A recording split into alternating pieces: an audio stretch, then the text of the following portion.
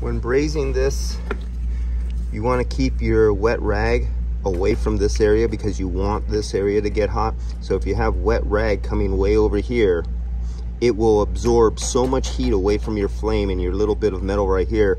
It'll keep this cool. So you have to like stuff it right back to the wall where you see the paint there, right back. You want to keep the body cool, but you don't want to cool out here because that'll steal away from your heat.